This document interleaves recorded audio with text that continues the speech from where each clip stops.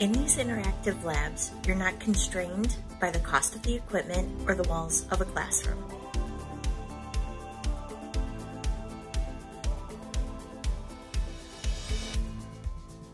It's really important that students understand the process of science. I've never seen that more importantly than over the past year.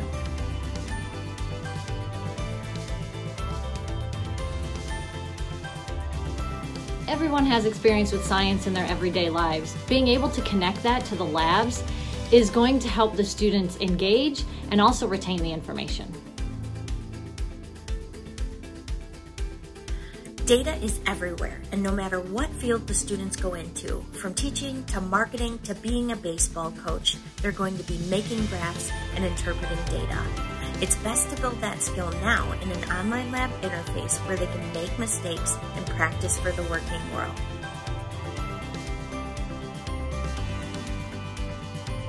The process of science inherently involves making mistakes. This makes the process realistic.